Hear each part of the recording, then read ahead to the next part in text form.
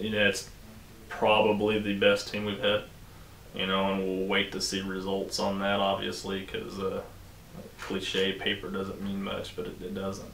But on paper, and seemingly at workouts, we're the best team that we've been, since I arrived here in 2009. It's an older group.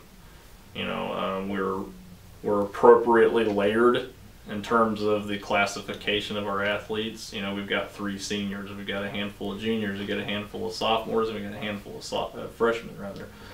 So lot better leadership structure, I'd say, than on the men's side, and just extremely talented, especially on the top end of the team.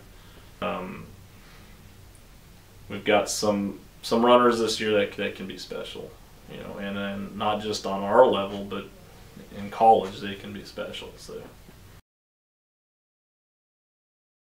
Jasmine and Gabby are just extremely talented runners. They're only sophomores, but that doesn't limit anything in terms of their capabilities. And so we'll lean on them a lot for just quality. Leadership as well. But in terms of leadership, I think you look, probably a little bit more at girls like Ione, who's on her 3rd year with us and is just a rock.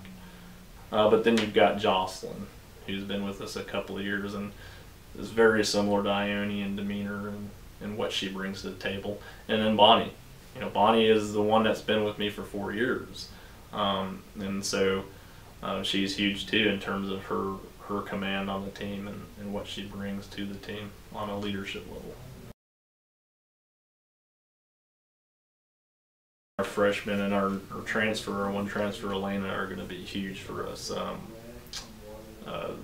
In a lot of ways, they're going to determine how far we go. Elena is an extremely talented runner, and she brings in an instant impact as a senior who's done this for 3 years prior that we can really depend upon. But then you look at a runner like Sarah Taylor, just a phenomenal track season, hit times on the track that just are fairly special, and Sarah could have been at a lot of different places. And so we're lucky that she's here and just extremely excited about her.